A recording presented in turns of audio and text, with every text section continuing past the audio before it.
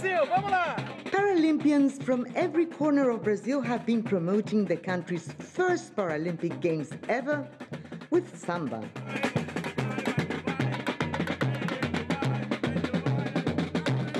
Team Brazil is hoping to move up 2 places from London 2012 and finish 5th in the overall medal table.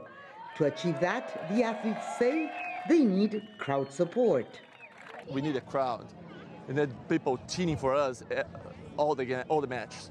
That's the secret for us. We are very emotional in the court, so people talking and screaming for us, it's very good. That's going to be different for us. Just 2 weeks ago, organizers were not only facing budget shortfalls for the Paralympics, but also had sold only 12% of the available tickets. On the eve of the Games, ticket sales are still below the target.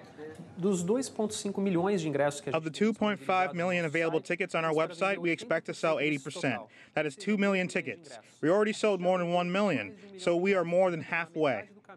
Travel grants for foreign delegations had to be paid up front by the International Paralympic Committee and will be reimbursed in Rio with emergency public funds from the federal government and the city. While there have been a number of issues in the run-up to the Rio Paralympics, organizers and athletes are confident that the event will match the success of the recent Olympics. The challenge is the same we had for the Olympic Games. The success of those games makes us believe that the Paralympics will also be a success. Costs have been slashed to host the Games. Officials are counting on the warmth of Brazilians to once again show the world that their country can deliver a spectacular event. Lucrecia, Franco, CCTV, Rio de Janeiro.